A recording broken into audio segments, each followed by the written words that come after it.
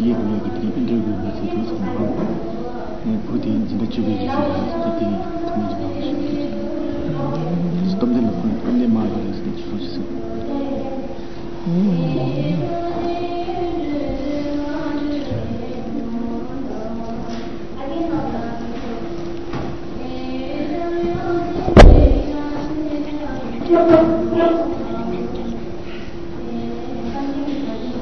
그래서 아주 인질에 가지 않습니다. 이거를 세대.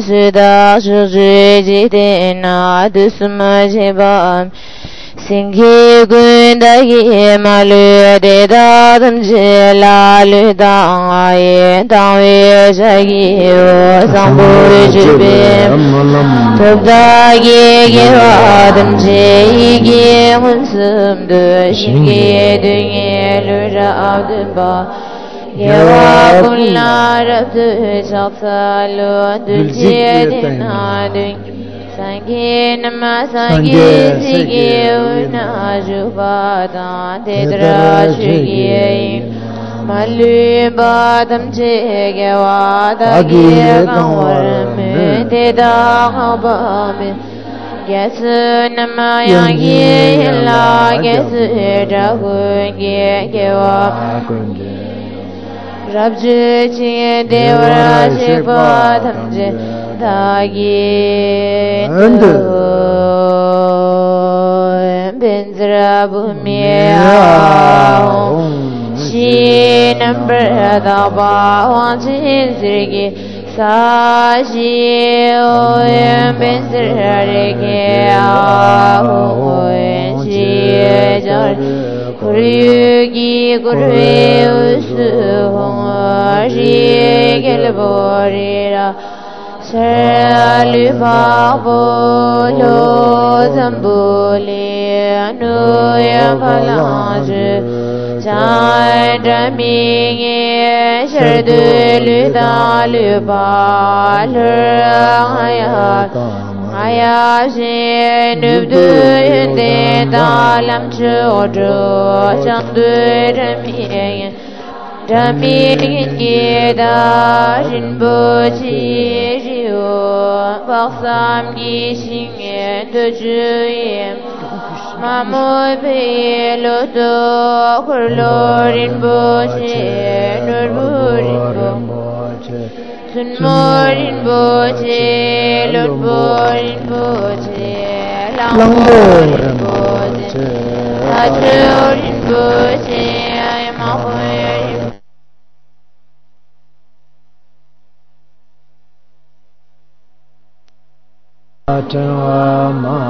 Maluma Karma Medoma Tukwema Nasalama Tijama Imadawa Jinbochi Duya Chole Nambrege Yalse Usuladami Abenjura Punsumazo Matangwa mi badingi tume bende lamadam Shengane gachugi kurlo yunmi che paragurwe yundu biwaragi Tujidru Shisu su shini chingi labdu su Sashi pugi jushin mido Jirab Lingshi Nidigin body sangi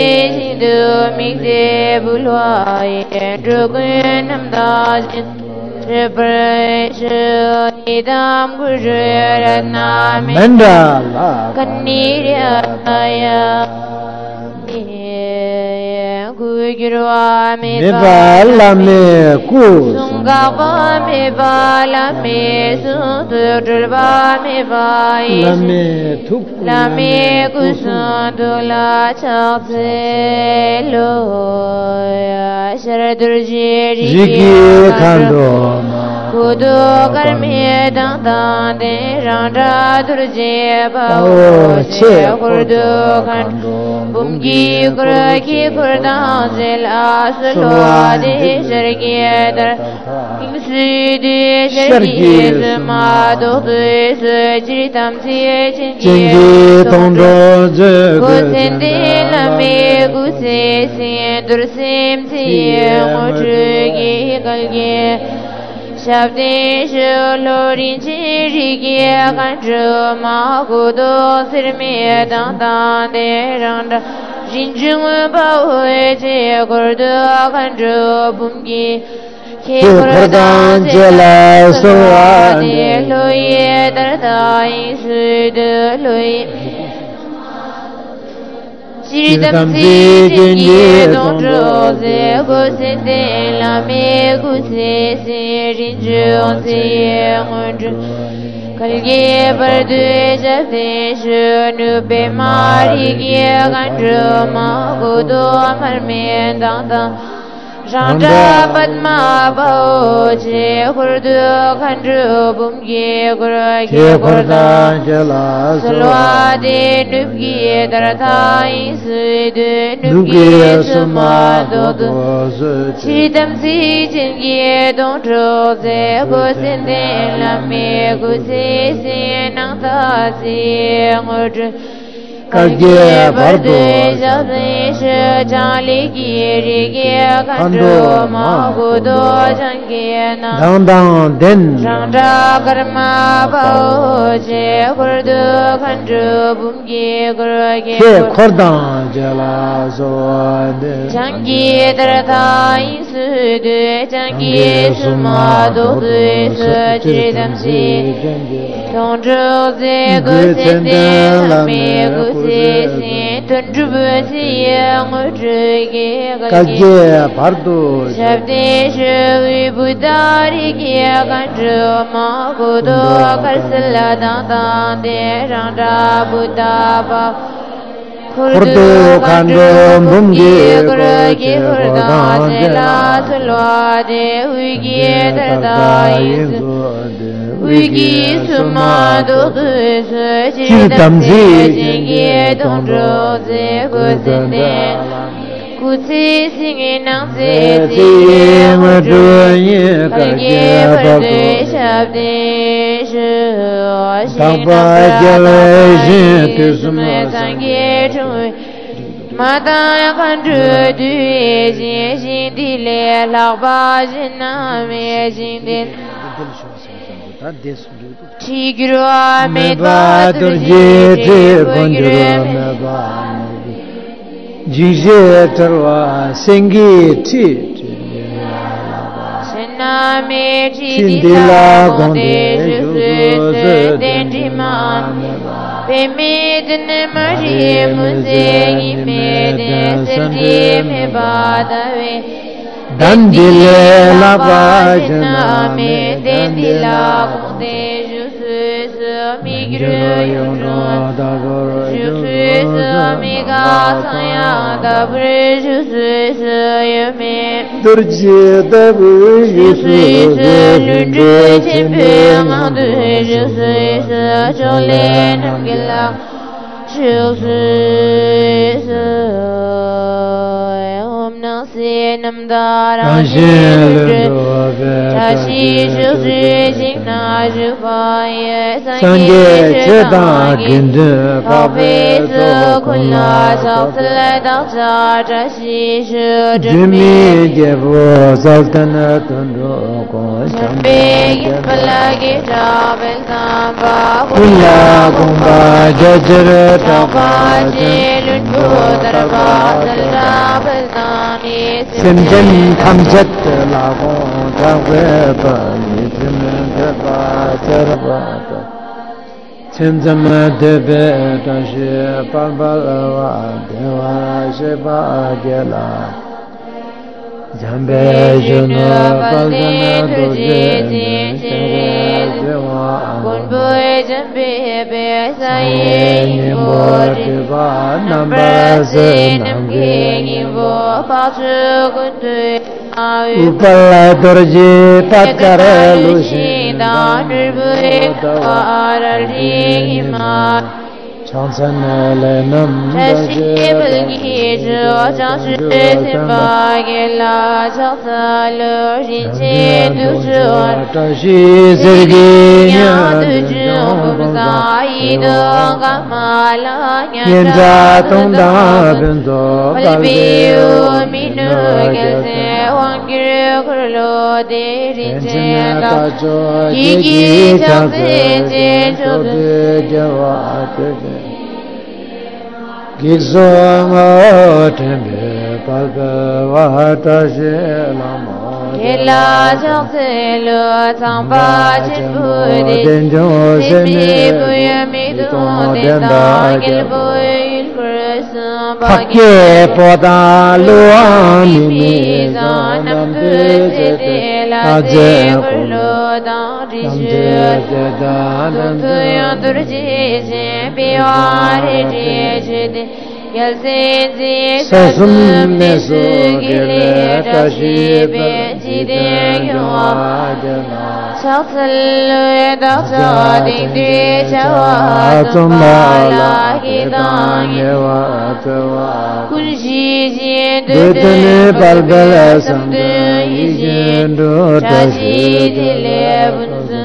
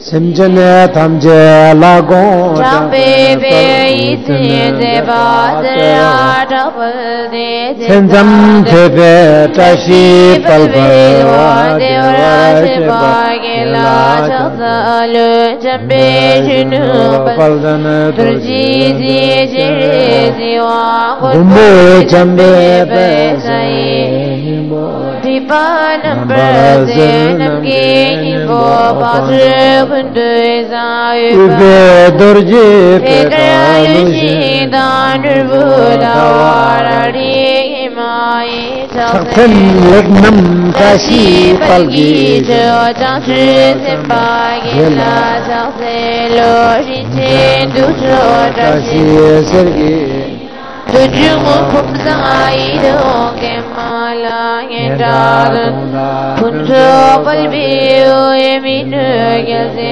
Awangiyo kurlo deri cheta Kiki chaksen che shudu gewa Chuchi kikin magi Kiksongo Tembe palbi lue tashi lamo dela Jajembo denjo seme pumi Mido denda gelbo il kursa Hake boda luani Mizanam duside lase gullo dati Yishula dan Tuntur jeje biwari jeje dege senje tasumne Ile tashibe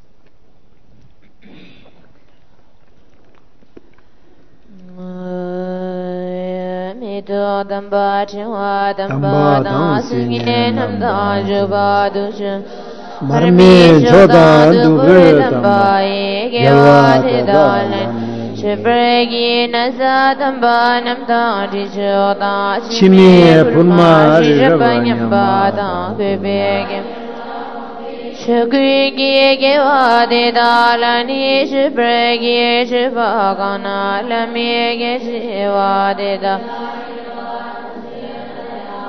Zambu Jula de Beduf Dagi Gewa Gula Taksala Shibregi Dusha Jidan Wangi Niluda Da Diji Gyan Bada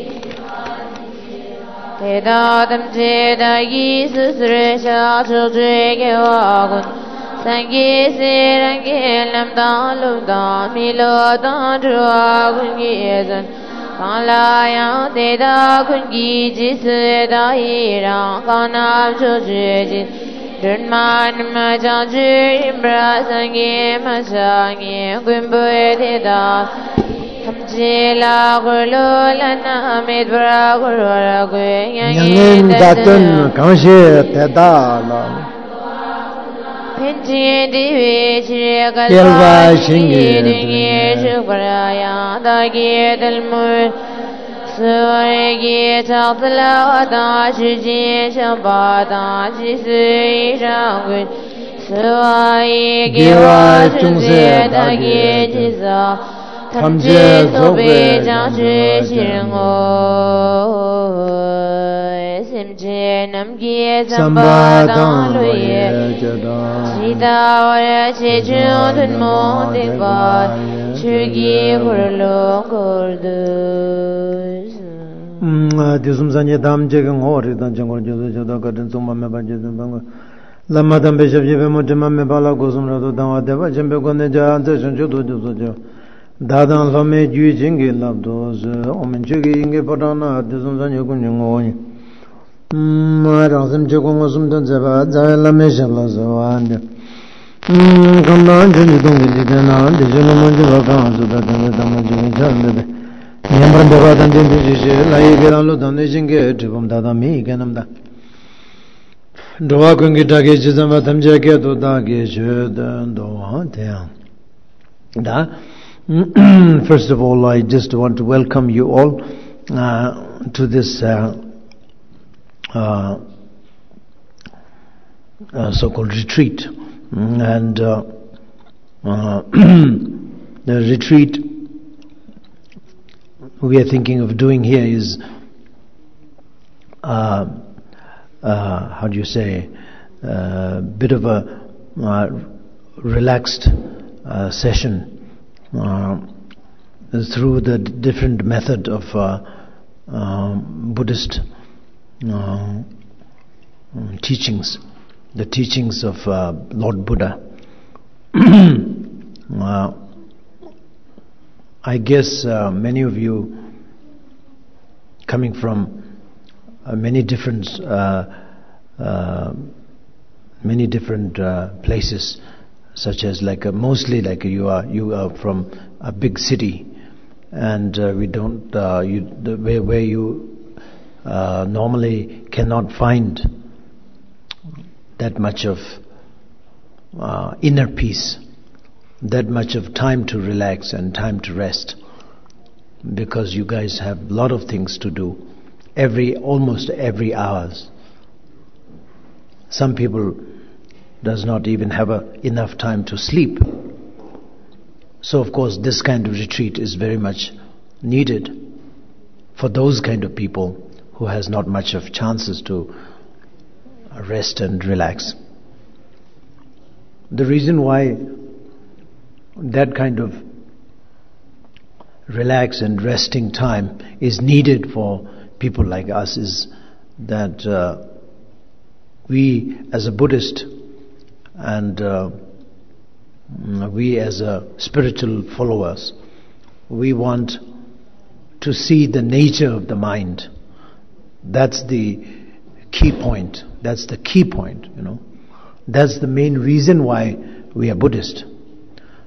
That's the main reason why the Buddha Shakyamuni has given a teaching, volumes of teachings.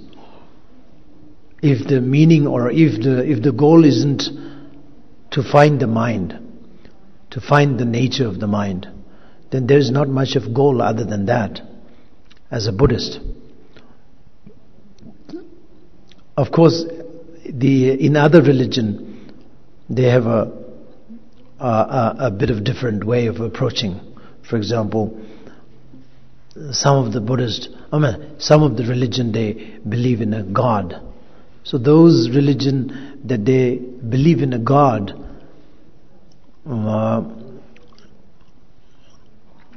who's in a creator, as a creator of the world, then of course for them the goal is that to please the God so that the world will be better. So in order to please the God, of course you need to do many ethical practices, etc., etc. So goal is a little different than the Buddhist goal. The Buddha's teachings always mention about the karma, cause and effect. So this actually means that the world is not created by the God. World is created by the by the karma. Karma is actually is our own doing and also the effect of doing, and that itself, how do you say?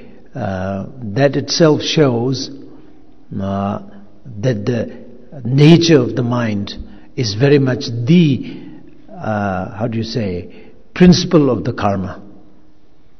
There is no other karma than the nature of the mind. It comes like that. How do you say? It explains that way.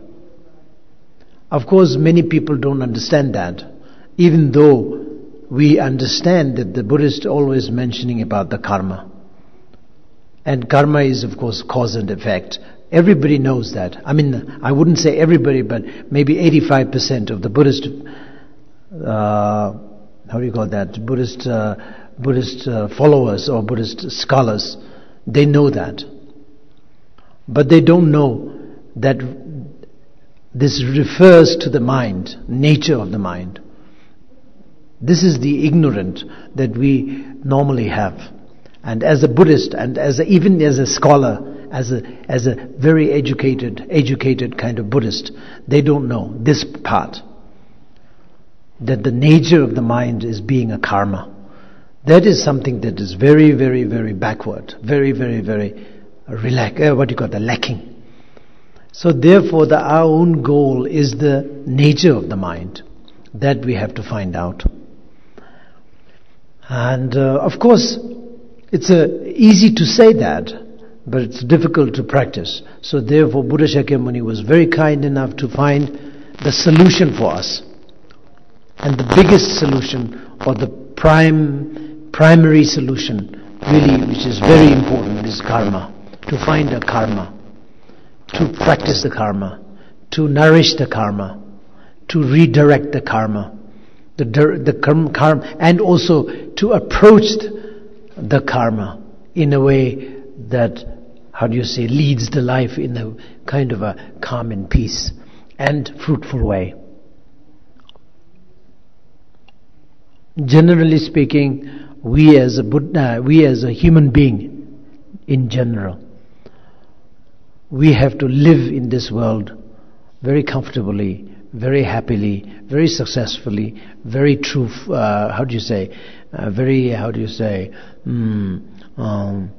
meaningfully. And we all know that.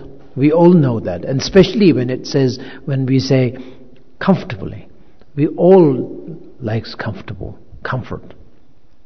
comfortable, happy life, comfortable life. But now, when it comes to practice, we don't know how to practice. So there's many levels of practices, how to achieve the happiness of life. Many, many levels. So that's the point where we can get a little bit of confusion. Because we believe that we have one way to go. We have one true way of going. But it's not true. Everyone has a single, every single person has a different way of approaching. Because we have different way of looking at the world. That's natural, very natural. It's not something surprise or something shocking. It's a natural. I like that, you don't like that. I like this, you don't. I don't like this, you like this. For example, you like to drink water, I don't like to drink the water. You like to drink the alcohol, I don't like to drink the alcohol. Same with the tea, coffee, any sorts of drink. And with the food also.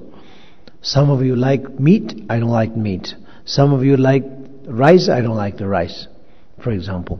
So of course, we do have a liking and disliking. So this actually means that we all are in a different, we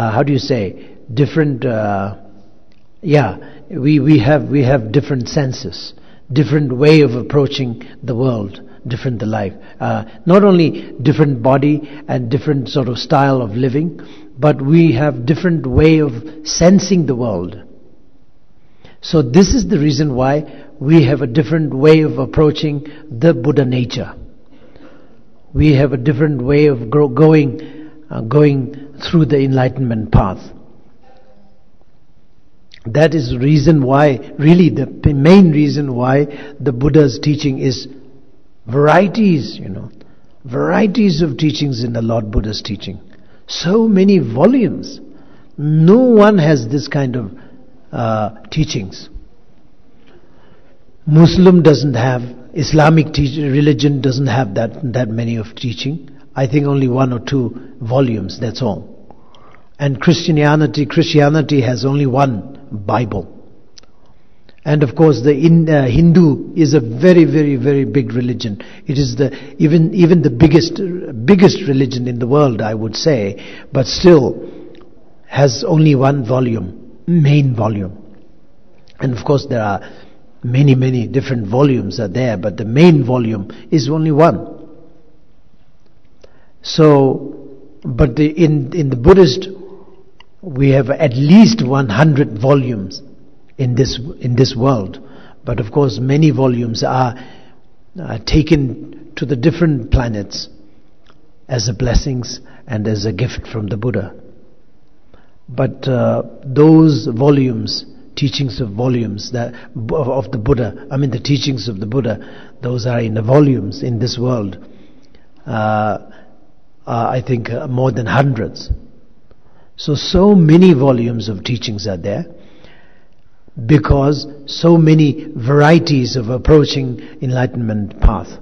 We have a different way of tasting, different way of thinking, naturally. So therefore we need lots of different teachings. Generally some people, nowadays, some people think that Buddhist is very confusing, very complicated, which is true. In a way it's a very complicated, but in a way it is a very, very, very interesting for us to choose, because, the teaching is designed so that we all can join together and, enjoy and, practice. So it's not at all boring, not at all boring, not at all,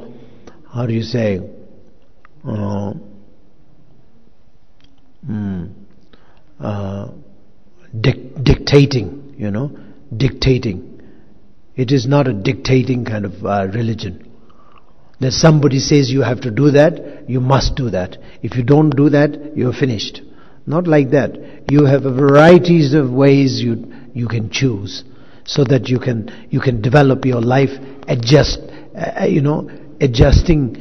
to the nature of the mind, to the nature of the things that are how do you say, that are functioning in your system. So, for instance, I may like to sort of join in a way that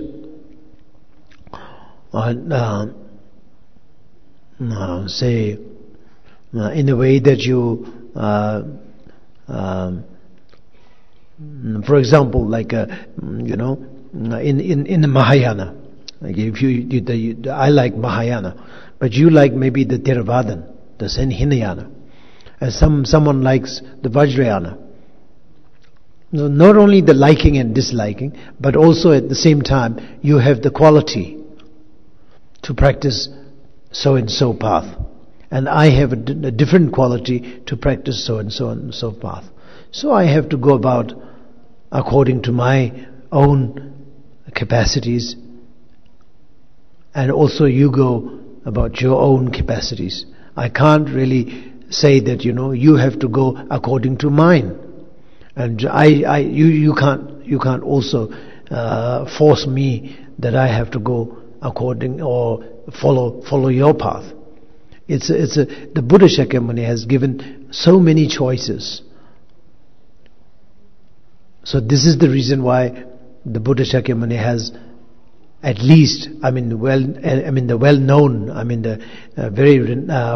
in the world, three yanas, three paths of approaching enlightenment: Mahayana, Hinayana, Vajrayana.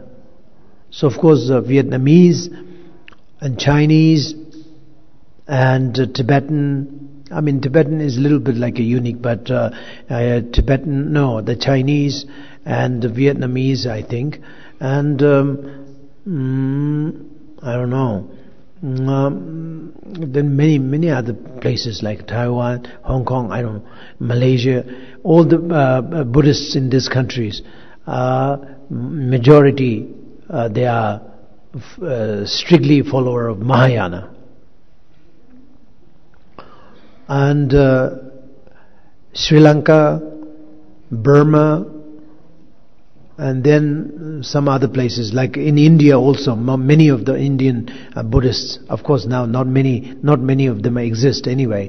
But whoever is in there in the real down in the India down plain in India, they are Theravadan followers mostly. And the reason why I say that Tibetan is a little unique is that Tibetan Buddhist is a very much combination of the three yanas. Tibetan Buddhists always practice three of them at the same time. In a way, it is very, very, very, very good. I would say it's a very, very superb way of practicing. Not only because I'm follower of Tibetan Buddhism, but it's a very superb. But another way, I would say, maybe negative way of explaining, is that we Tibetan Buddhist followers, sometimes we get very, very confused, and we don't know how to really go about, and then sometimes we just give up. Many of us give up. Many Tibetans, they don't practice. They are very faithful. Their devotion is okay, not bad. They are faithful to the kind of Buddhist way of believing, no matter what, but Theravadan or Hinayana, Mahayana. But of course, we believe in that. So of course, devotionally we are there, but practically we don't practice. Lately, not many Tibetan lay people, not like Vietnamese or Chinese, but that the lay people, they don't practice. Why? Because they don't get to practice, because it's so complicated. Because three yana, we have to practice three yana at the same time, which is very complicated anyway. Very complicated, very confusing. But it's a very nice also, very healthy, not like other Buddhist followers. For example, if myself, I like to be Theravadan practitioner, then naturally I have a criticism to criticize Mahayana. And if I'm a Mahayana practitioner, I have a natural kind of a way of, naturally I have a sense of criticizing Vajrayana. Because I am a Mahayana. The Buddha, Vajrayana is something that I don't understand. So we criticize each other, which is very commonly happening.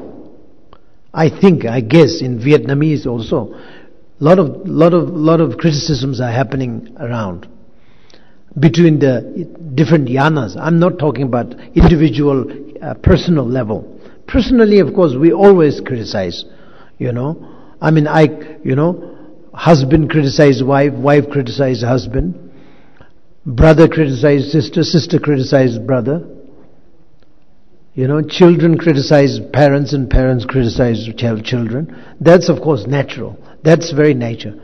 But between the yanas, you guys, the Vietnamese, I guess, I don't know, I'm guessing, maybe I'm wrong, I hope I'm wrong.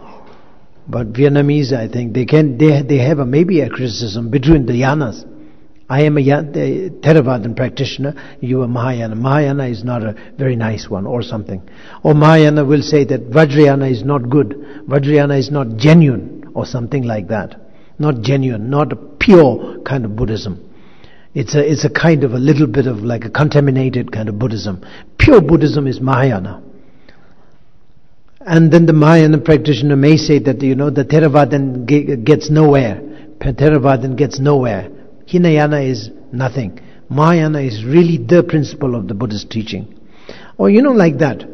But in our Tibetan Buddhism, we don't have that problem. That problem is not there. Why? Because our theory is that three yanas needs to be practiced together. Externally, we have to be Theravadan.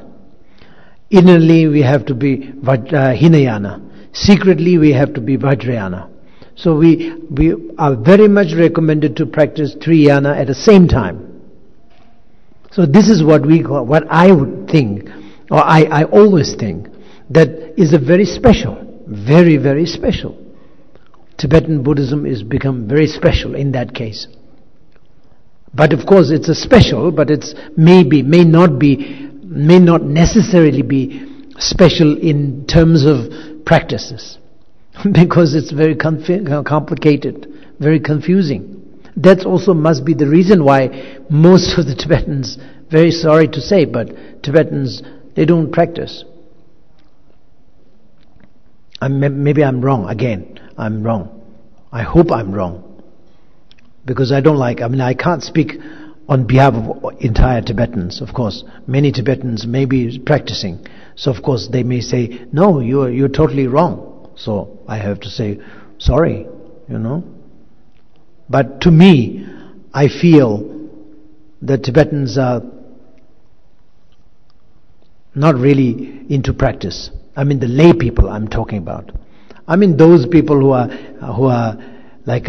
so-called renounced and bhikshu and bhikshunis and I don't know who are in the retreat. Maybe they are doing practices, maybe. But the lay people, they don't do that much of practice. Why? Because the teaching is so complicated, becomes so complicated.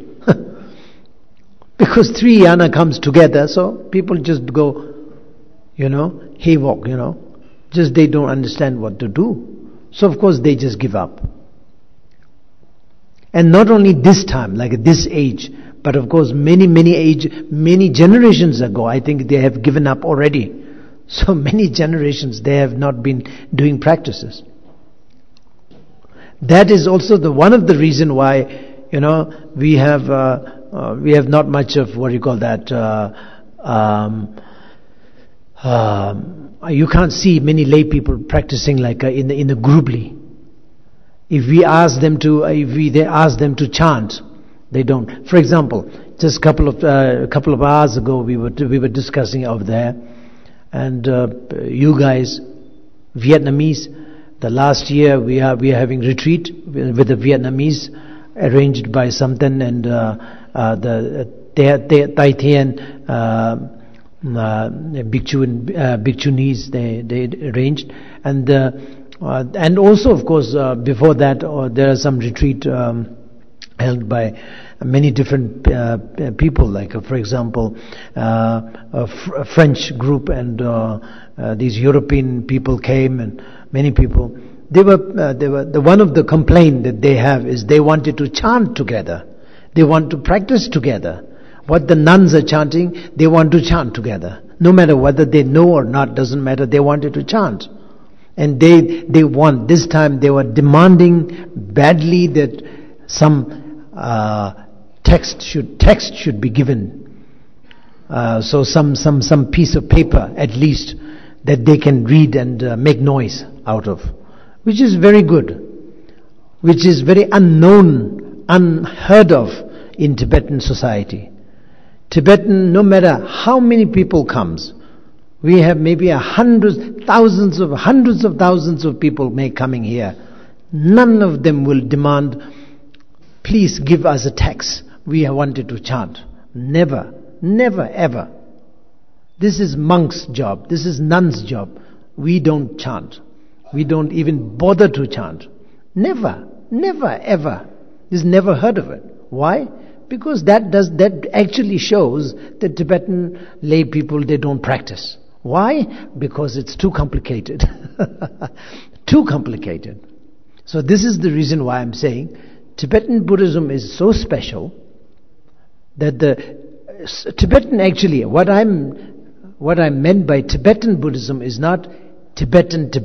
We are talking about the Buddhism that we are right now we are practicing. Be it practiced by Bhutanese, practiced by Sikkimis, practiced by Nepalese, entire Nepalese Buddhism, not entire, but 70% of Nepalese Buddhism is Tibetan Buddhism, I would say. And 100% of Bhutanese Buddhism is Tibetan Buddhism. Sikkimese Buddhism is Tibetan Buddhism. So therefore I'm using just the word Tibetan Buddhism. So this is the kind of thing. What I meant to say is that, the Tibetan Buddhism, or what the Buddhism that we are practicing right now, is a combination of Buddhist, Vajrayana, Mahayana and Hinayana. Which is, again, as I said before, it's a complicated. For people like us, for lay people or for uneducated people or not prepared people, it's a very complicated. Generally speaking, non-Buddhist people, the non-Buddhist religion are much more easier than the Buddhist teaching. And then within the Buddhist teaching, the Hinayana is very, very, very, easy. Very, easy and compact. Then the Mahayana. And then the Mahayana is very compact compared to Vajrayana. So when it comes to Vajrayana practice, it's a very, very complicated. And on top of everything, when you try to practice 3 of them at the same time, I'm telling you, you are asking for trouble. It's such a big hassle. It's a big hassle. It's a complicated. But it is such a beautiful practice. You are using your full capability, full, entire, fully, quality, the full quality. You are using full quality, whatever you have been given for your enlightenment. External, physical appearance, inner, the mind, the mind, and then the secret, the realization, 3 of them entirely at one go. So you are putting all there into the practice by saying that you are practicing the Buddhist path combination way, collaborated way. I mean, no, it's a combination, together. 3 of them come together. So, going back to this thing, anyway, I was very happy to hear that the people are complaining about not having anything to read and chant together. This is very good. I was always saying that when I give teachings to Ladakh and Ladakhi peoples, in Ladakhi peoples like that, 100% of Tibetan, the Ladakhi people or Ladakhi Buddhist people are practicing Tibetan Buddhism. So, many generations ago, they have been given, they give up already to chant and all these things. They never chant. Mostly they chant, what really they chant is Om Mani Padme Hum. That's all. That's they do, and happily they do. That's it. No, they have never. So I always ask Ladakhi people, go and chant. Learn and how to read and chant. Do the same thing as monk. Do same thing what the nuns doing. You should be doing that. You are entitled to do it. In fact, you are very much recommended to do all the chantings and all these things at the same time. But they won't do it because it's not in their blood. It's already sort of like a dried up many hundreds of years ago. It's not been there anyway. So they feel very shy to chant together. They feel very shy to even read. Even though they know how to read it, they don't want to read it because it's shy. Very daring to do that. So the main reason why they are not doing this is because it's a bit too complicated for lay people. So why it is too complicated is that, Theravada says not completely, but very different from what Mahayana say. Mahayana says it's very different from what the Vajrayana say. And Vajrayana says seemingly it's completely different things that from the Theravadins say, what the Theravadins say and the Mahayana say. So of course, 3 yanas, 3 different teachings. Okay, thousands of different teachings are given, but the main teaching that has, how do you say,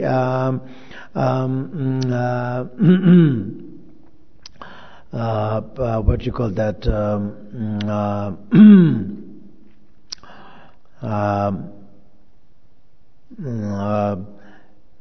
division, I would say. 3 main division that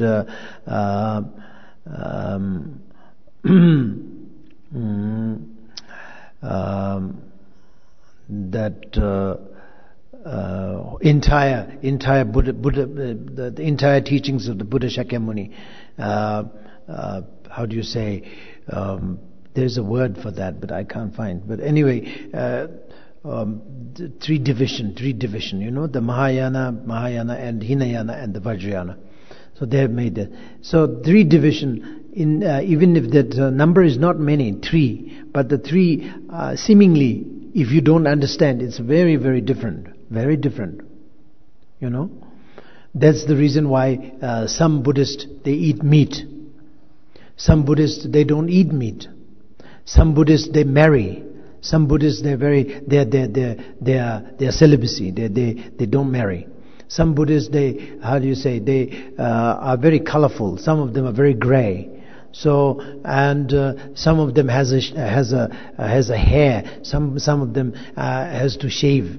And what does this mean, actually? Some of them are wearing brown. Some of them are wearing orange. Some of them are wearing grey. Some of them are wearing black. What does this mean? So people don't understand. Even just the color of the dress, people don't understand. It's already confusing. Some people, I think they went to some gathering, I think Tibetan Buddhist gathering somewhere, I don't know, maybe in Buddha Gaya or maybe somewhere else. And they came back and they said, people were very confused, all the Rinpoches, they're wearing different hats. And looking at the hats like a headache, for us also it's a headache, because who's wearing what is, represent what, which represent what. It's just too confusing. Even to look at the hat that the Rinpoches are wearing, it's complicated. It's just unbelievable, they say. And I was also just laughing like nobody's business, because just listening to him saying that, it's a very true. Because Tibetan masters, some have, big one, that, some of them are very tall, some of them are low, some of them are green, some of them are brocade, some of them are red, some of them are yellow. I mean, some of them looks like a, bucket, one bucket goes into the hat. It looks like strange. And nobody knows what represent what, it's just too complicated. Because different yanas and the different things. We just, comes together, and then, it goes crazy. So of course people looking at them also is just like a crazy, it's like it makes also us like feel a little dizzy, I think, looking at them. I mean, I'm one of them, if I stay there. I hate to go with all these people, so therefore you guys don't see me. I see my pictures in their group. Otherwise, if I go there, of course, I'm also one of them. God knows what sort of hat I have. Maybe I have a very colorful, big one, huge one, maybe the biggest one. So that sort of things, represent what? This is the confusion that they have. So people now, how to deal with this kind of confusion? You have to have a very smart, intelligent, knowledgeable mind to cope with all these colors, shapes, different design, all these things. For example, hat itself, we have to understand, and we have to have a specially open-hearted mind to understand all of these things. So you have to have a unique capacity, unique quality to have all of these things digest. You need to have a special quality, which is, whereas in other cases, it's not very complicated, you always see one color, one hat, one thing to do, that's it. For example, Theravadan is a very much simple. Why? Because color is more or less the same. Burmese is a little bit darker than the Sri Lankans, for example, little browner. That's it. But then the same style is the same. Chanting is the same, almost. So it's like everywhere you go, it's just not very complicated. You accept that, and simple, very simple. You don't really have to have a special quality to adjust yourself with. No, nothing. It's very simple. So when you go outside of the Buddhist realm, then say Islamic religion, the other religion, the Catholic and the Christian, there are some complications, but mostly it's a kind of similar, very simple, And then the actually main thing that makes everything simple is God. The God is the one that makes life very simple. I would say that is good, actually. That's very good. I would say that the believing in a God as a creator is not bad, actually. Even though we Buddhists doesn't believe, but it's not bad. Because then the life simplifies a lot. Because it's God. The God will manage everything. You have to be, faithful. You have to be there making the God happy. That's all you have to do. And then the rest, God will take care of you. So simple. And that is bearing that philosophy in your mind, your life is very simple in that way. So therefore everything is like if you have that kind of view, then that kind of view creates or derives into the realm of activities, the action. The action also will be much more simple. For example, the dress is also going to be one, and that's it. Not much of complicated, not much of colorful, not much of things that you have to really talk about. Nothing. That's very grey, because everything goes. The concentration goes to the God. That's all. And also the practice. Also, when it comes to practice, not only action but the practice, like a practice, ritual practices, also have a simpler way of practicing. Whereas now when it comes to the Buddhism, then it has the complication starts. From Theravada to Mahayana to the Vajrayana, and within Vajrayana also there are different tantric levels. So external tantrics are much more easier to practice than the inner tantrics. Inner tantrics are much more easier than the secret tantric. Secret tantric, or the Dzogchen, and then the mother tantric and the union tantrics are very, very complicated. It's just unbelievably complicated. Is why? Because then it comes to one's own individual mind. When it comes to higher, the higher you get, the theory gets in much more deeper in within your mind. Not only the God is not existing, but nothing exists except your mind. And the mind is also, when it comes to the higher, then mind is also not exist. Nature of mind is not mind. It is a what? Silent. So that is the thing. So this is something that you have to understand. So this is the reason why then the complication starts. But then what you have to do, or what you really have to have as a quality to cope with these sort of things, is you have to have a very open mind, very open-minded. So this is the reason why we, as a Buddhist, generally speaking, we always say, open your mind. Open your mind. You have to open yourself instead of keeping yourself narrowing your mind down. That's not good. You have to open. You have to, you have to, they call it clarify. They call it spaciousness, and they call it crystal light. They call it in a different way of terminology. The different terminologies, but actual fact is that your mind needs to be opened in order to have for example, if you want this room to be shined by the sun entirely, you must take off the roof. Otherwise you cannot get the sun in. So similarly, that you must take off your, your conceptual mind, the roof of the conceptual mind. Then the true sun will shine. That is the reason why we always emphasize about that. We always talk nothing but about opening your eyes. Opening. This is the reason sometimes they use it, third eye. Open your third eye.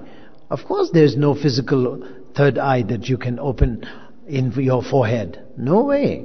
There is no such thing. I don't believe in it. Of course that doesn't mean that there is not possibility. There is no possibility to have eyes up there. No, I don't say that. You may find some baby born with the eyes here. Yes, one day can be possible. I mean, nowadays, you can see many different babies. The one baby has two-headed baby. Yes, many you have that. You can see in the newspaper and everywhere. So, one baby, one body with the two head is possible. So that means we have 4 eyes already. Anyway, so of course, why not? You can have 3 eyes. Nothing.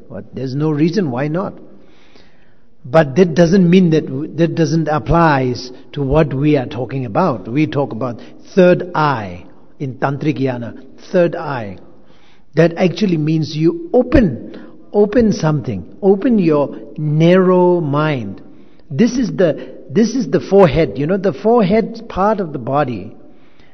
When you have a little bit of a conservative way of thinking, and we have a little bit of angry and aggressivity and something like something to do with your anger, ignorant, then this part of the body goes like I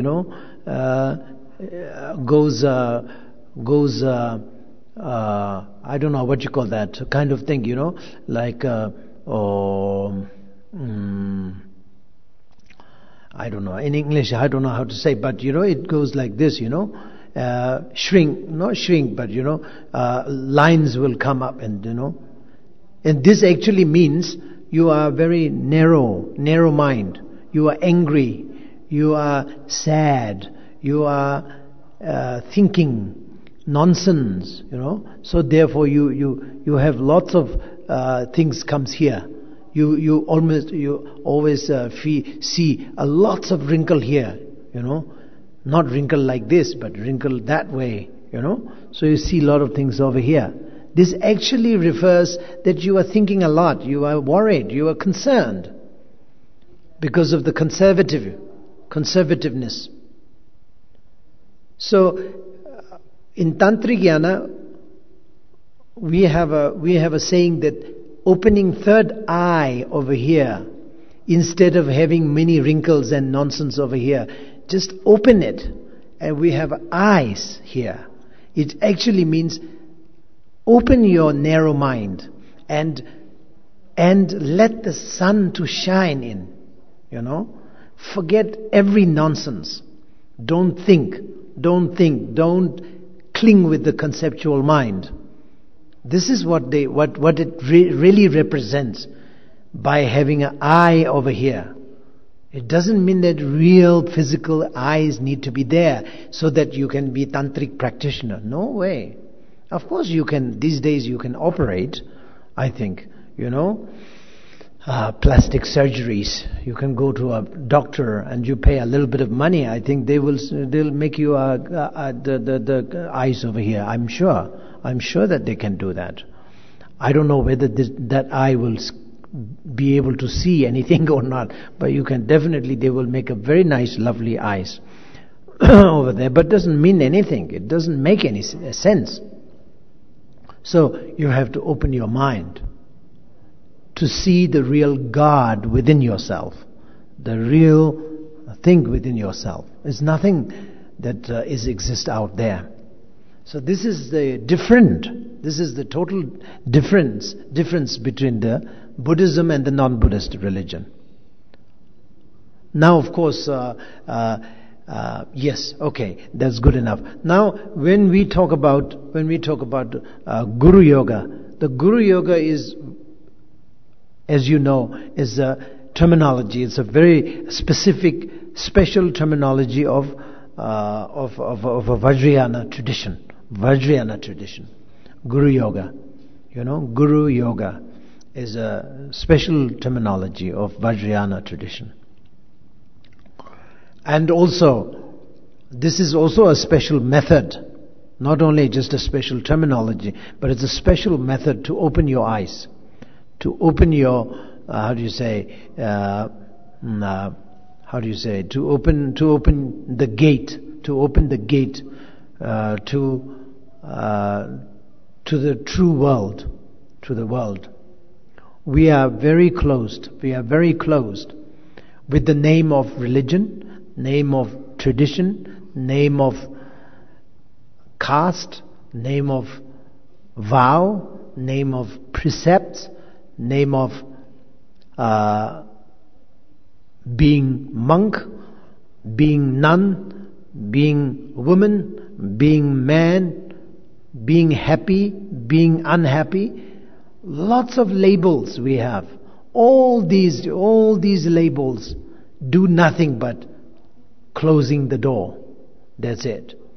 they will definitely help you to close the door, close the lid, so that you will be permanently dark. That's the kind of, how do you say, that's the kind of a help that eventually this thing will give you, or this thing will provide you. So therefore all the labels need to be finished, need to be get rid of. That's very important. All the labels what you have are nonsense actually. All these things you have to be out of all these labels. So this is in order to do that, Guru Yoga practice is very much needed, very much recommended for people like us. Still we need a blessing. The reason why I'm saying this is needed for the people like us means people who need the blessings. Even though blessing is also nonsense. Actually it is a nonsense, but it needs it right now. It is very much needed. It is very much recommended also. Without blessing we don't get to go anywhere. But so therefore the blessing is very much needed. For example, this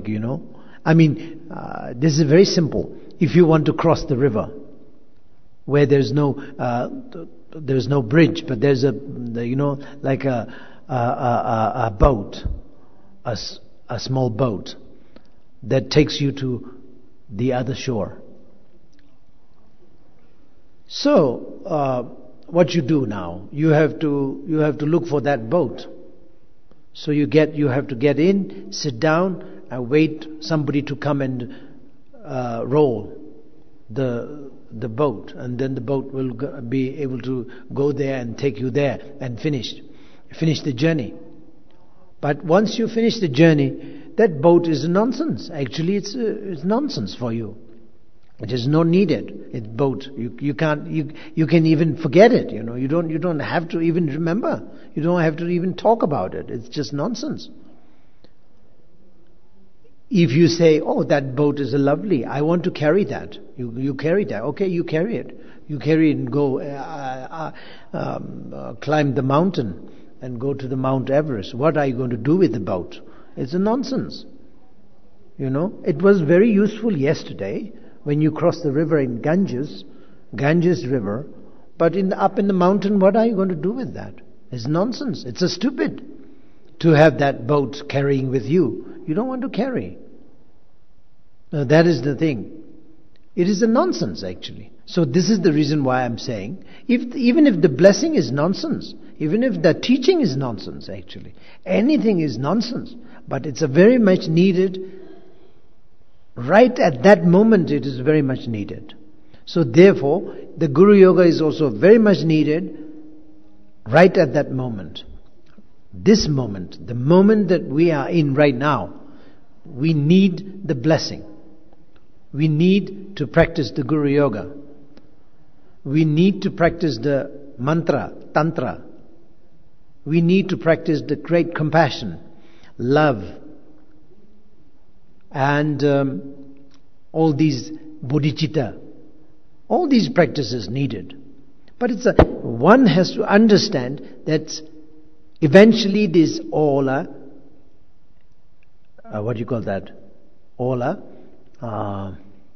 nonsense. We have to understand that. Eventually nonsense, eventually not exist. So this is what we have to bear in our mind, so that we will be able to promote ourselves like one after the other. We can just go up and up and up and up and up. Smoothly you'll be improved.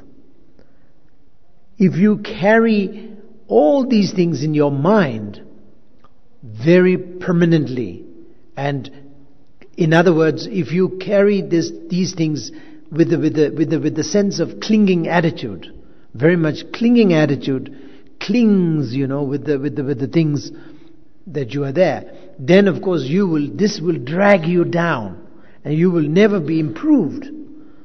which is very bad, very sad news, very bad news. If it happens that way, you will never be improved. You will never be coming out of the muddy pool. This is a muddy pool, and you are swimming in the muddy pool and you want to go out of it, but you cannot go out because you are stuck with it. Why? Because you are stuck with that just simply because your own clinging attitude, your own graspy attitude. You are grasping with something. You're always grasping something. So graspy attitude always comes as a grip that keeps you there tightly and never let you to go to the other next step. So you don't want that, definitely. So therefore, mind needs to be very much opened. Though you are practicing genuinely, seriously Guru Yoga, and not only that, 100%, not only just seriously 50-60%, but the other percentages are just like, okay, not true. That doesn't mean that. The back in the mind, you have to understand everything is impermanent, everything is Mahamudra, everything is everything. So it doesn't really have that much of thing that you can,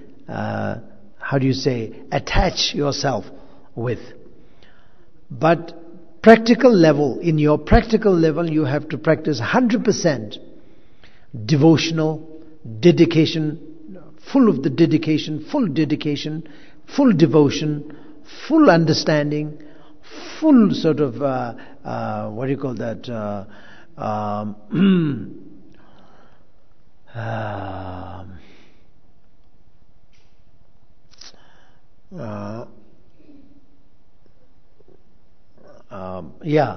full energy, the full thing, like generosity, ethics, then tsundu.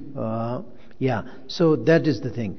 The joyful effort. You have to put a full joyful effort. Full effort. That's a very important. That is, in the Vajrayana we always say, Guru Yoga is everything. Guru Yoga is the practice of the 6 paramita. Guru Yoga is the practice of the, Vinaya, the Bhikshu and Bhikshuni's practices. They're like ethical practices, moralities, practice of moralities, etc. Guru Yoga is everything that, the Guru Yoga is the visualizations and all these mantra chantings and ritual practice. Guru Yoga is everything. Guru Yoga is like a entire universe. Usually, people who don't understand the Guru Yoga very well, they think the Guru Yoga is only a method to build the relationship with the Guru and yourself. Especially in a place like America, or I don't know, some newcomers like some modern this thing. The Guru Yoga is like they take it as a kind of a romantic kind of romantic way of practicing, something like a romantic way of approaching the Guru, and to build the relationship with Guru nicely. Guru warmly, Guru as a method to get rid of your loneliness. So the Guru will be coming and support you, so that you will feel not lonely at all. So that sort of thing. But that's nonsense actually. Guru Yoga is much more than that. Guru Yoga is not only just to build a relationship with the Guru and you. When we say Guru, a Guru represents the universe. It's not just a person. is not just a educated man, educated person, knowledgeable person, compassionate person, or very high Rinpoche, very high master, high bhikshu, high bhikshunis. As you guys, Vietnamese, they always say, most venerable. Two, double, most venerable, and most venerable, and venerable, and many levels, So, there's we don't say that. Guru Yoga, Guru is not a human being at all. It represents, it refers to the universe, It's a universe thing, universal truth. Even though you are looking at a man, you are looking at a master, but that master representing the universe. He's not representing a most venerable, or he's venerable. No, nothing. He's not even a venerable. He's not even a nothing. He's not even Guru also. Guru is just a terminology that we feel comfortable with. So therefore we just rely on terminology. Guru. And Guru also represents, Gu refers, how do you say? Gu comes from the word, Sanskrit words, guna, is the quality. Rupa refers to the universe, the existence of universe. So it's a quality of universe. So he's not a him or her.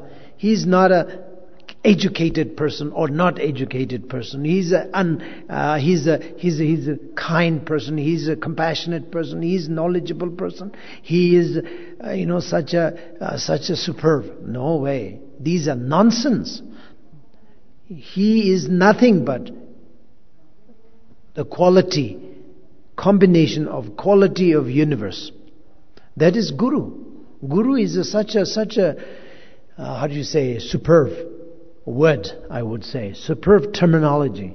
It's such a great terminology, Even though, of course, many people don't like that, because many gurus are a founder of a cult, very cultish kind of way of calling it nowadays. Many. In America, in other countries, maybe in Canada, many places, now many cultish kind of religious or whatever beliefs are founded by many of those so-called guru. So therefore now straight people in the West, straight people means in the sense, normal kind of, normal means like people like us, little idiot people, kind of, what do you call that? We don't know very much. We just want to believe what we see. That's all. So that sort of thing. Sometimes I call it straight people, because straight. We just don't know. We just don't have any views, right and left. We just have a view, straight view. That's all. So I call it straight people. So straight people like us, we don't like guru very much. The word guru is too much to us. I can understand, because many of the guru being very naughty, they have been really outrageous, So therefore now, of course, the popularity of the name of the guru is very much down. Not much of respected, unfortunately. But actually speaking, terminology of guru is really beautiful terminology. It's just two words, gu-ru, just a small, very, very compact, very nice. But represents a lot. It represents entire quality of universe. So it's so therefore, now of course the faulty or mistake that what we are doing is that we think that person is guru. That is very much wrong. That person, a person, and pointing at him or her, guru. That's not right. He is there to show you the path, and he is there to sort of like mesmerize yourself. And, but then that doesn't mean that he's a guru. Even Buddha Shakyamuni himself said, I am not a Buddha. As long as you see me as a Buddha, you will never see the Buddha. This is what Buddha Shakyamuni said that. He didn't use the word guru though, but he said Buddha. Please don't look at me as a Buddha. I am not a Buddha. Buddha, if you want to see Buddha, you have to get rid of idea of me being a Buddha. First you have to get rid of that idea. Then you will see the Buddha. Oh, until then, you will never see the Buddha. Please don't see me as a Buddha. So this is a very, very, very profound teaching. But we have even though Buddha said that 100 times, we never understood. Still today we don't understand how to not to see Buddha as Buddha. We don't see that. We always see Buddha as Buddha. Unfortunately, we always see Guru as Guru. Oh yes. And especially you say, my Guru. He is my Guru. Such a wonderful Guru. Such a kind Guru. Such a compassionate Guru. Wow. Just unbelievable. If he's not there, how can I survive? Finished. I'm finished.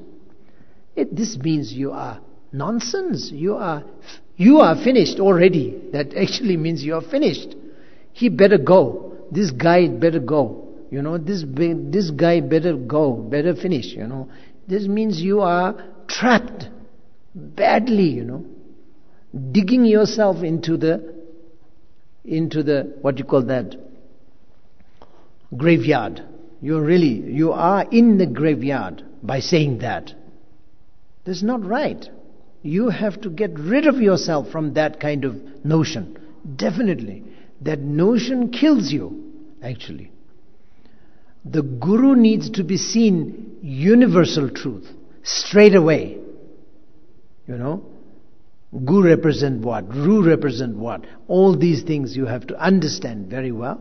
And then that will lead you to openness. The universal openness, the great openness, the great perfection. So all these greatness comes right after that. If you have this thing, then you don't see the nature. You don't see the nature of the mind. You don't get to see. No matter what you do, maybe it will help you to get somewhere in terms of, let's say, relative level. But it will never get you to what you are looking for. You will never. This is the reason Buddha, but that is of course not only in the Vajrayana, but Mahayana, Sutrayana, and also the Sutrayana, the Sutrayana believers, they do believe that the fact that the Buddha Shakyamuni said, don't you ever look at me, Buddha, as Buddha. They believe it. They say that the Buddha said that. But then we caught up with the mind that the Buddha Shakyamuni is a Buddha, Mr. So-and-so is my Guru, Mrs. So-and-so is my Guru, this and that. It's just a label is so important. You can never peel the label out and throw it away. It's such a difficult thing to do. And this is very unfortunate, So therefore we caught up with that. And we have no way to go anywhere else. You just stuck with that. And then that's it. You will never get improved. The compassion will never get improved. Love never get improved. Devotion never gets improved. Why? Because you cannot get rid of that label out of your Guru as being Guru. That is the thing that you have to understand very, very well in order to practice a genuine Guru Yoga. The Guru Yoga needs to be practiced with the idea of Guru being universal truth, not being a human being, That is the greatest fault or greatest misunderstanding that we have. So therefore, First of all, what we need to know is that we have to get the label out of the Guru, saying he's Guru. He's not, first of all, he's not Guru anyway. And who is he? He's a Mr. So-and-so. No, he's not Mr. So-and-so also. And what? He's Tibetan? No, he's not Tibetan. Throw it away. So who's this? He's nobody. He's the universal truth. That's it. He's not even he. For example, in a sutra of Avalokiteshvara, we say that the Avalokiteshvara is neither male nor female. So this is actually means that the Avalokiteshvara is a great compassion. It's not, Avalokiteshvara is not a male deity or female deity. It has no sex that identifies the Avalokiteshvara. So this is similarly that the Guru is not him, not he. Guru is not her or she. Guru is not a Tibetan nor Indian, foreigner. Nothing. No identification. No label. That is the difficult part, but that is the key part of the Guru Yoga. We, people like us, we have been practicing Guru Yoga maybe most of the life, entire life I would say. Guru Yoga, Guru Yoga, Guru Yoga. How many times you recite the mantra of Guru Yoga? How many times have you did this thing, that thing? Yes, I did 100,000 times, million times, this and that. Yes. But did you manage to take off the label from that man? Okay, most probably your Guru is a human being, a man human being. Okay, then did you manage to take the label out of his head, wherever the Guru is written? No way.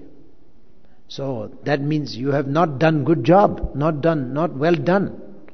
Maybe you have done something, but not well done.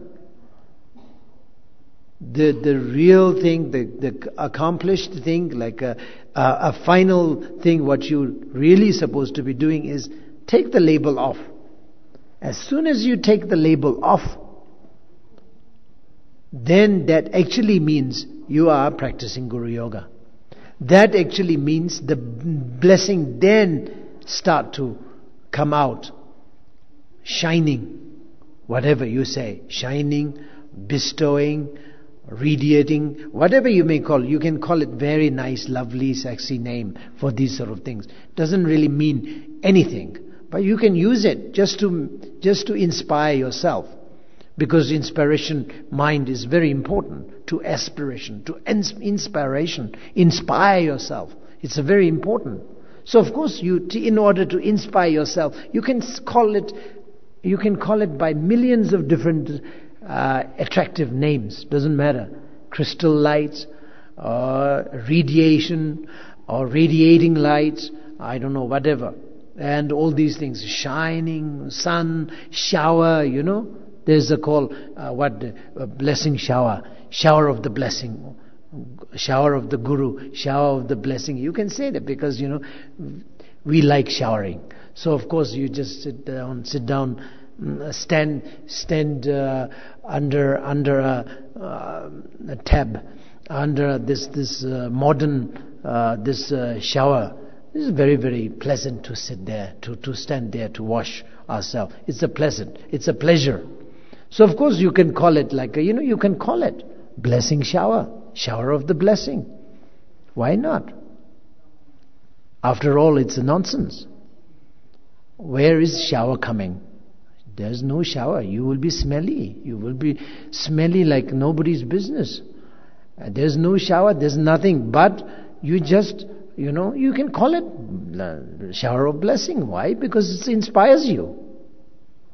And inspiring your mind, after inspiring your mind, it will help you to open your mind more, so that it works a lot. So go ahead to inspire yourself by calling it with a lot of different interesting names, interesting way of putting the things across. So that sort of thing, So then this itself, like inspiring, the inspirational mind, I would say inspirational mind itself is a blessing. I wouldn't call it, maybe it's a total blessing, but it's a blessing. Inspirational mind itself is a great blessing. Great blessing. So, therefore, Guru Yoga is very much connected with the blessing. And blessing is very connected with the mind. And then the mind is very connected with the Guru. So this comes, like boomerang. You throw it and then it comes back. So it's like a,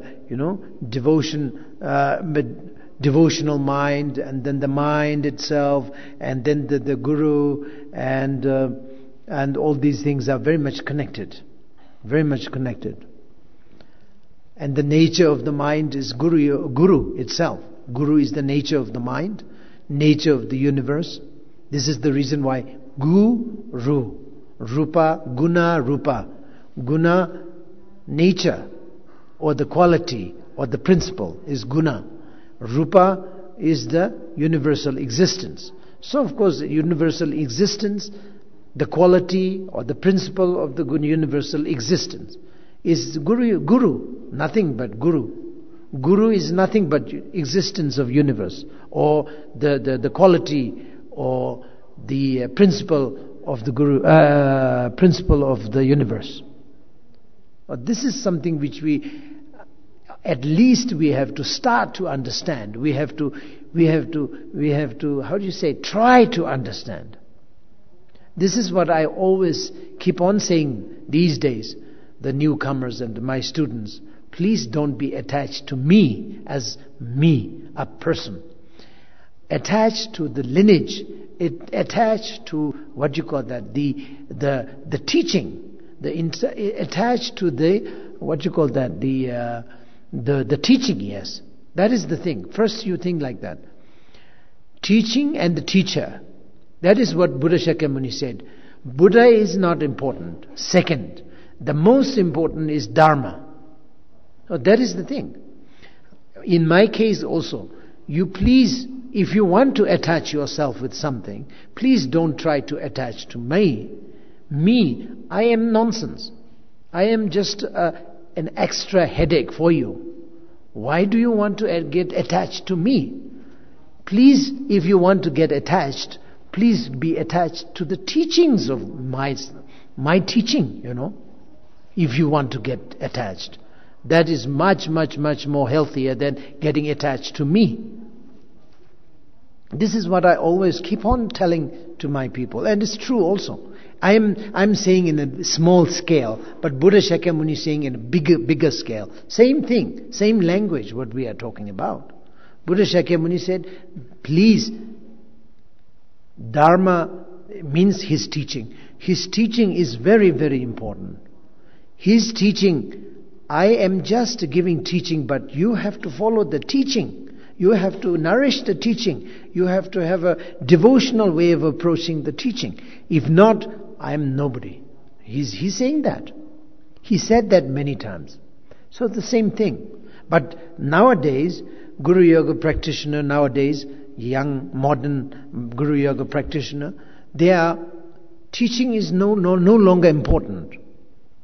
Philosophy is no longer important. Little bit of chanting is okay, because just an excuse to say I am around. That actually means like it's sort of like a hallucinating, It's hallucinating and say, oh, I'm doing something. And also it makes a little bit like a guru happy also that, oh, I asked him to do that, he's doing that. Okay, that means he's a very good boy. She's a very good girl. So of course, to keep the relationship that way. So it's nice to do something, yes. But that's not at all the way that Guru Yoga is supposed to be developed. Guru Yoga is something much, much, much more bigger than that. It has to have a universal understanding. It has to have a deep devotion. It's a devotion. It's a very much devotion. It is not something emotional level. It's just not only just an emotion. Yes, he's such a great guru, and I am not bad. I'm also great. Not great, but I'm also, like pretty good anyway, pretty good student. So we're matching a lot. What I think is really my guru say, the same thing, So what he said is very matching with my life. So we are so matching. So this is what I say, it's a romantic idea already, a very much romantic idea. And so matching and all these, almost like a couple. Marrying a boy, marrying a girl. It's something like that, almost like a marriage.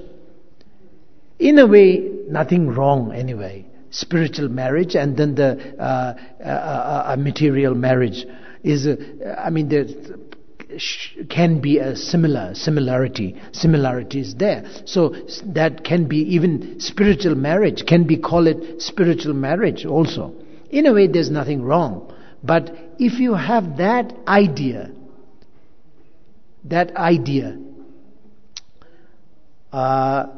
planted into your conceptual mind, then this is a killer, because this really leads you to the 100% wrong direction.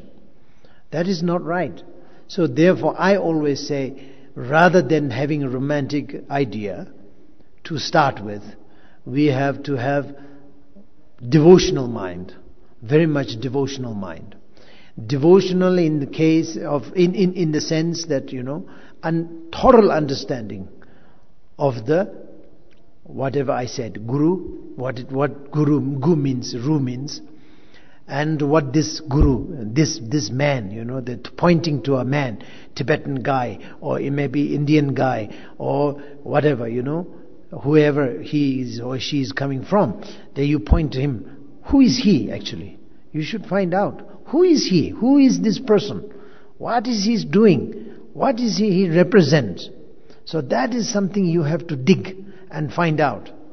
That is the thing. This is the way you develop the true devotion, a real devotion, not emotional devotion, but the real devotion. You will find out. If you try to find out, you will find out what is there. For example, if you find out whether there is an elephant in this room, you find out, and then you will find out. That doesn't mean that you will find an elephant here. But you will find the fact that elephant is not here. That means you found out. You found out that this room has no elephant. No elephants in this room. So you found out. That is so-called what you found out. So this is so-called the wisdom of Guru. Is he that? Is she that? Blah blah blah blah blah. You found out. And nothing. And then that means nothingness, emptiness. That is the great gate to the universe, to the real, true Guru. It will come. If you find out that, then that is the gate. That is the main gate that you are open, or you are leading you to the true nature of the Guru Yoga. But we are not asking that question. Instead, we have that, how do you say that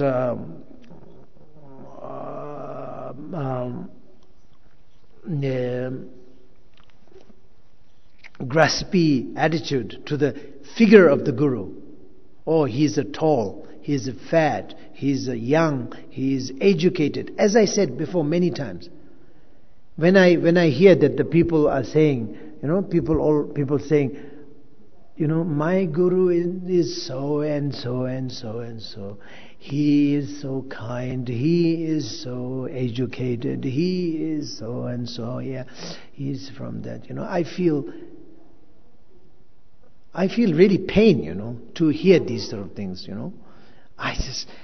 I mean, I don't want to say that, but I mean, of course, I never said that, but I feel that, come on, shut up, don't say anything. Keep yourself. Keep it for yourself, but don't talk, please. Enough, I want to say that, I'm so, I can't take it, when people keep on saying something about their guru. Please, shut up. Because it doesn't mean anything. It shows their weakness, their sadness, their hunger, their dissatisfaction, that sort of thing. It's so draggy, when I hear that, it never makes me feel that such a great, wow, he found such a great guru, wow, lucky him, no way. It just doesn't make any sense to me. Why? Because I know how to approach the Guru Yoga. I know what this Guru means. And this guy is saying that his Guru is such an educated, such a nice person, such a kind. Yes, but stop it. Just don't talk, You got it wrongly, guy. Please. You got it wrongly. You got him wrongly. He's a great, yes, but that is not what you want. You want something. But this is not that your Guru is not great. But you have to be great in terms of getting Guru as a great person. You have to be great. So of course you go back and do some Mondro, do some preliminary practice. Please, don't talk about the Guru. Sit down and go back to wherever you come from. And then practice Mondro, practice purification. Hundreds of millions of thousands of prostration you have to do. Hundreds of millions of, Vajrasattva you have to do. You have to do all lot. Milarepa did how many years of constructing and fulfilling the Guru's wishes. Constructing buildings, huge buildings, and destroy.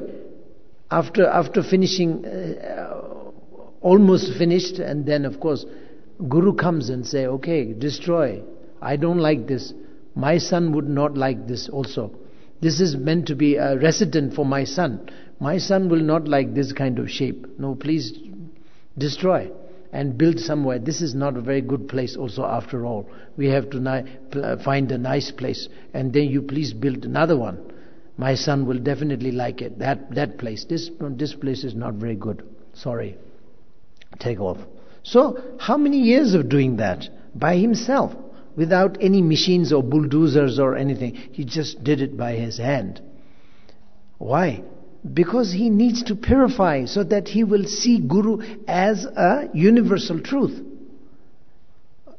Not as a marpa, a person. No, as a universal truth. That's the main reason why he had to go through all these difficulties.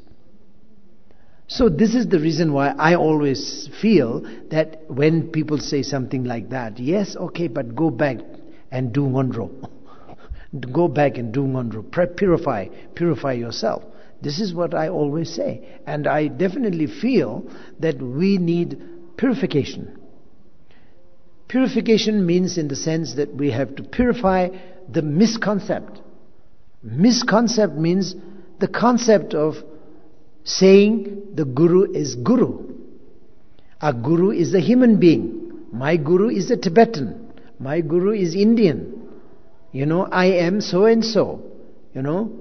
And then on top of that you can say good things. He's educated, he's kind, he's this, he's that. Doesn't matter, he's unkind also, okay. Very good. Marpa is most unkind in the world, I think. Unkind master. Marpa is most unkind. Marpa Lotsa, the master, the Guru of Milarepa, is most unkind in the world. Doesn't matter. It didn't matter to Milarepa at all. Marpa didn't have to be kind, romantic, soft, no way. Marpa is so unkind. Unkind Guru. It doesn't matter. Unkind Guru can be there. Kind Guru is there, yeah. Probably I will prefer to have a kind Guru. If you ask me whether you like kind guru or unkind guru, I would say I prefer kind guru, of course. But of course, doesn't matter. If I can cope with anything, it just doesn't matter. Kind guru or unkind guru, the guru is guru, doesn't matter. But for us, we need a kind guru. And not only we need a kind guru, but we have a graspy attitude towards that person and give him a big label saying, kind guru, a big label. So this is big nonsense, big mistake, huge mistake already done. This is not right. You have to have a universal concept, the concept of being universe. Okay, anyway, time is up for this morning, and we will be teaching on this sort of thing quite a number of times, I think. Anyway, I was request Singit Seva also, so I will go through the Singit Seva also a little bit. But Singit Seva or any kind of practices or teaching needs to go through the Guru Yoga. Without Guru Yoga, we cannot practice any kind of things. We can't. You may be practicing green Tara, white Tara, Avalokiteshvara, what you call that, the Amitabha. You can practice hundreds of them, but Guru Yoga is the principal practices of everything. So it's very much needed. The Guru Yoga needs to understand thoroughly. Very much important. Very, very, very important. So anyway, today being a first day, I wanted to thank you all once again.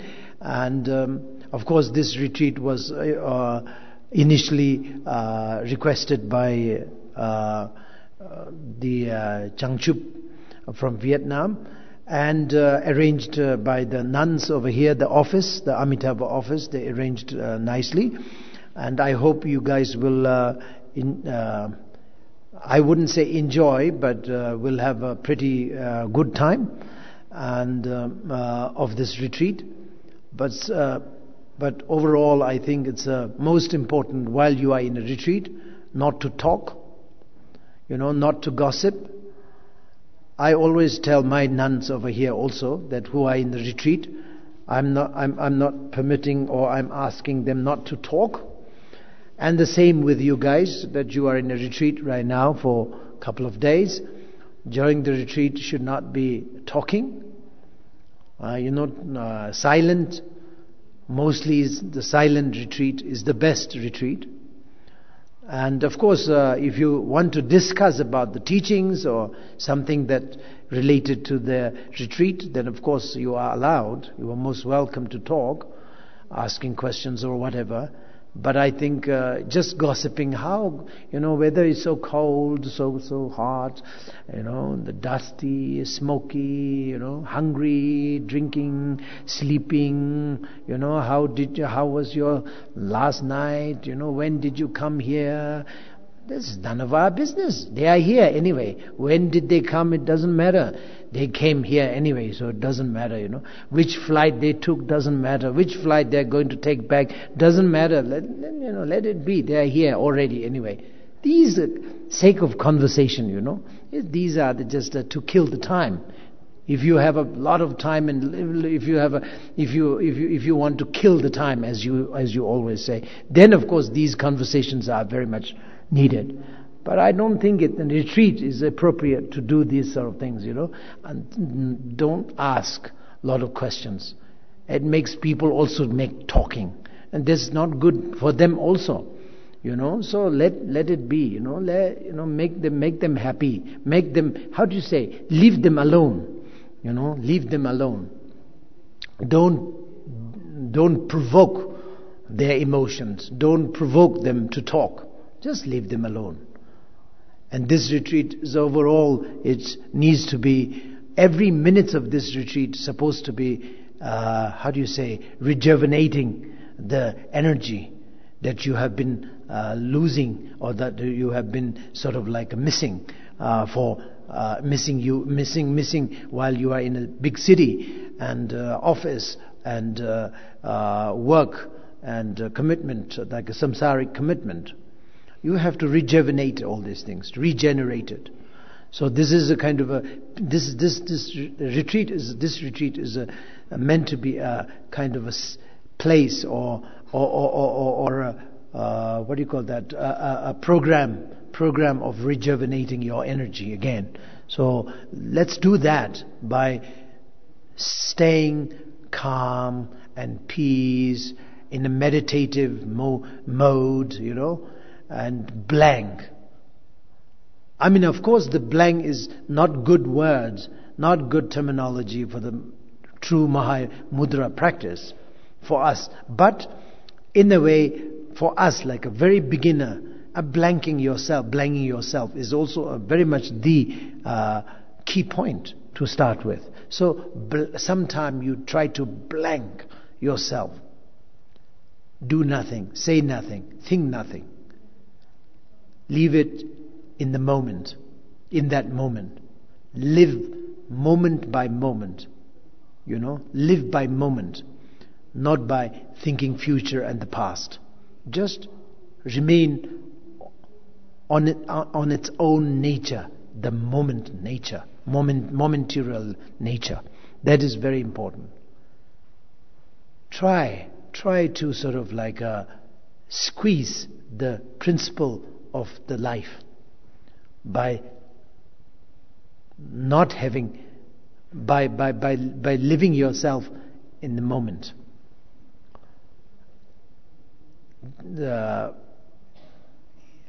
I wouldn't call it peace. I wouldn't call it any kind of thing, peace or tranquility or whatever. I wouldn't like to call these fancy name. Just right there. Just be right there. Just be there. That's it. Just be there. Keep silent. That's it. And that itself is a great moment.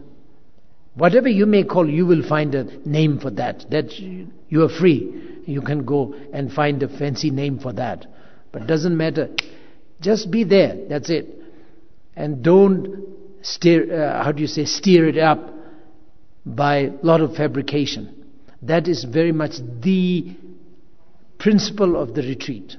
The principle, the principle, I would say the main scale of the retreat. Thank you.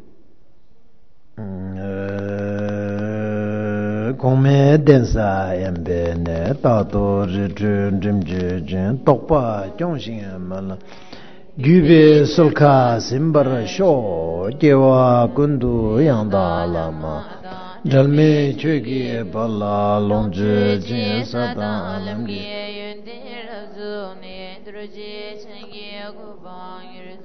so janjubu samjo